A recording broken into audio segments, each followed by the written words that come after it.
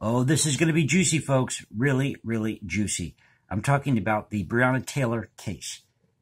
And I'm doing this video not to make a name for myself or create controversy. I'm doing this video because the truth needs to get out there. And first and foremost, all the credit needs to go to Brandon Tatum and his channel here on YouTube and his website, The Tatum Report, because he received this report from somebody who was involved in this investigation. And everything in this report is 100% true, 100% accurate. So once again, a shout out to Brandon Tatum in his channel here on YouTube and to his website, thetatumreport.com, that did receive this report from a source that was involved in this investigation. Now, I'm going to focus on the phone conversations in this report, because if you want to know anything about the Breonna Taylor case, it's all in the phone conversations. And folks, when you read this report, you read these phone conversations, it reads like a novel. Now, I'm going to do my best not to mention any phone numbers or home addresses, any case numbers. And if you do happen to see, let's say, a phone number or home address, now the phone numbers should all be redacted in this report. But if you do happen to see any of that, please do not write it down. Do not share it with anybody. I'm just trying to get this information out there because this needs to be made known to the public. BLM, Antifa need to read this report before they go and burn down another city. And the mainstream media needs to read this report. And shame on the mainstream media for not doing their job and investigating what really happened in the Breonna Taylor case. So we have to go back to December of 2016. And they have the date here is 12/3/2016, when the LMPD homicide unit, I'm reading from the report here, the LMPD homicide unit learned that the vehicle that their most recent victim, Fernandez Bowman, was found in was a rental and had been rented by Breonna Taylor with an address of such and such. At approximately 05:30 hours, two detectives went to Ms. Taylor's address to conduct an interview regarding any knowledge she may have had that would have been relevant to the homicide investigation.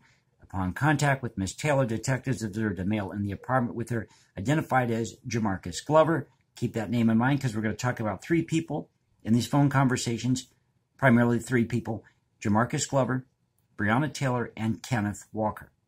Now, Ms. Taylor said that she did not know the victim and that she found out what had possibly happened from her boyfriend, Jamarcus Glover.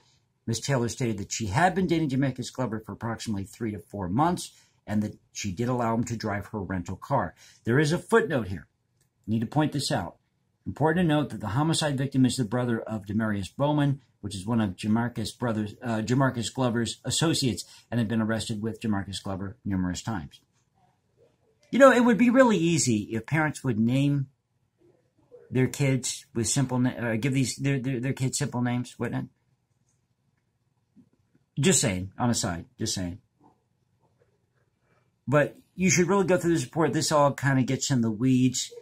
But you're going to hear a phrase in these phone conversations called the trap.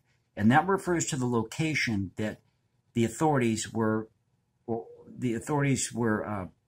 observing, or they had under surveillance, because it's believed that there was narcotics trafficking going on at this address. And so it's referred to by these people in these phone conversations as the trap.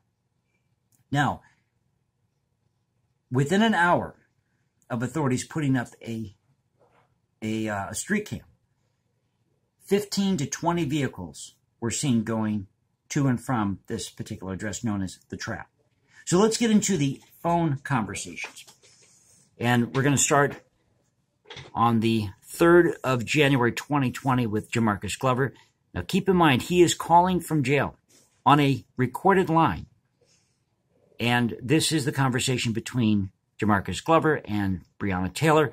And I'm just going to read as they have here. And I will try to clean up the language here for you. Jay Glover says to B. Taylor, call Doug on Facebook and see where the blank Doug is at. He's got my effing money riding around in my MFing car, and he ain't even where he's supposed to be at. B. Taylor says to Jay Glover, you said Doug? Jay Glover says to B. Taylor, yeah, Big Doug. B. Taylor says to Jay Glover, I'll call him. Why can't I find him on Facebook? What's his name on here? Jay Glover says to B. Taylor, whatever the name is. So then another phone call is made from Jay Glover. And of course, once again, these numbers are all redacted. He makes his call to Breonna Taylor.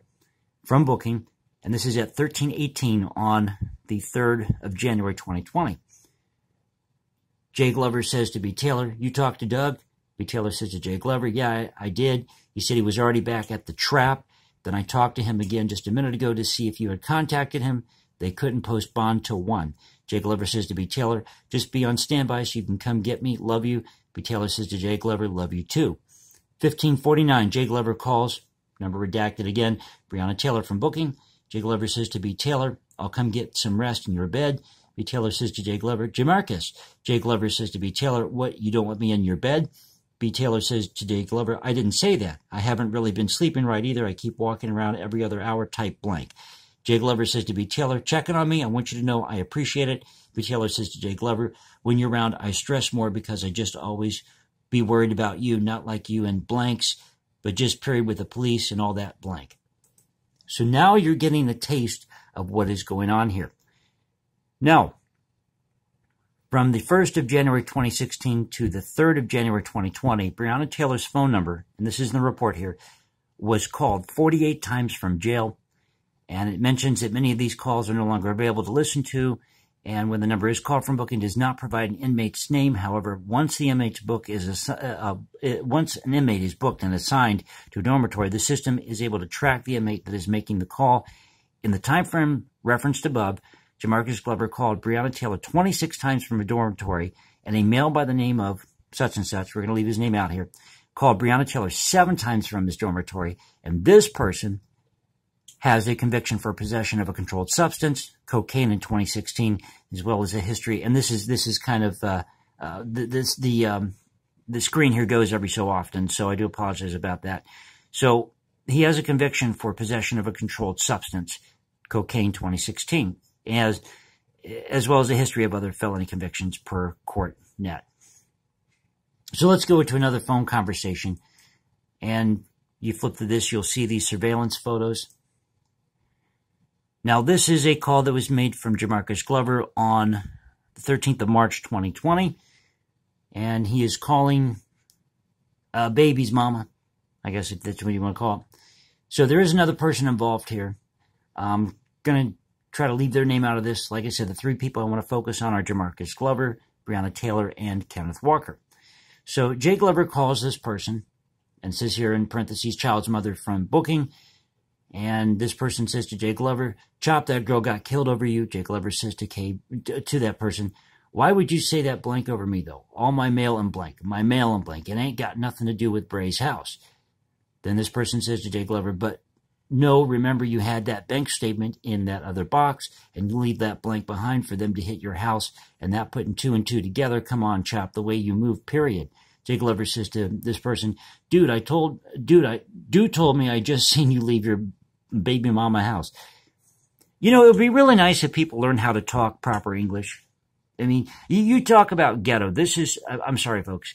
When I read this, it reads like a novel, but it reads straight ghetto. I feel bad for these people. I really do. I really do. How do you get yourself in this type of position? I don't understand it. Why would you get yourself involved in narcotics trafficking or what have you? Just on a side note here.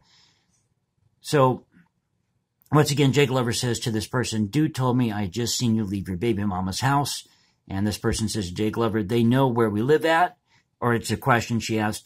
It is a female he's talking to, but she asked the question, "They know where we live at?" And Jay Glover says, "Kira, we have been knowing where we live at." And this person says to Jay Glover, "That's what they find out when they got an investigation on a blank. They're going to find out everything." And Jay Glover says to this person, "At the end of the day, it's all BS. It's some sugar for some spaghetti we ate." This is verbatim, folks. This is verbatim. So this conversation goes on, and then at 11:30 on this date, once again, I'll go back to the date again, make sure we have that correct here.